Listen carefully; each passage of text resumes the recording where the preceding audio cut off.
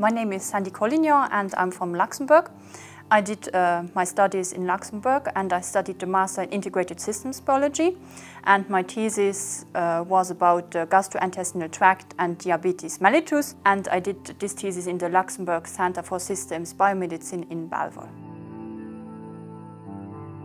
I'm a teacher in a school and I'm teaching science, so chemics, physics and biology. With the small pupils at the age of 13, 14, we have physics, chemics and biology in one course called Sciences Naturelles.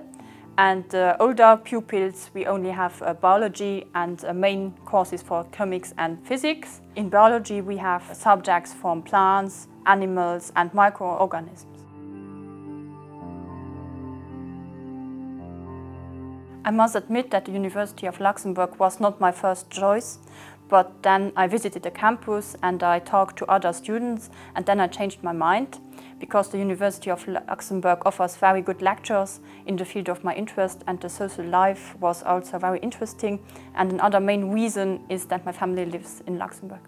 I liked very much that we were only 18 people, so it was a very small group and we could do a lot of practical work. The courses were organized in sort of block programs. So you had one course, for example, for 2 weeks, and afterwards you had an exam.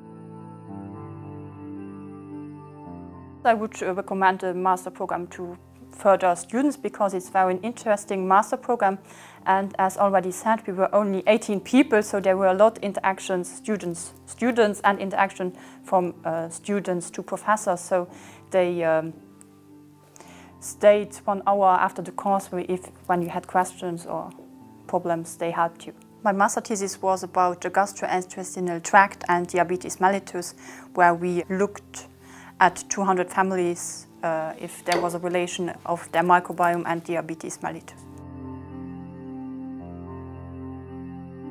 It's very interesting master, but it's sometimes hard to study, so I would advise them to keep on studying, and if they have questions, talk to other students or even professors.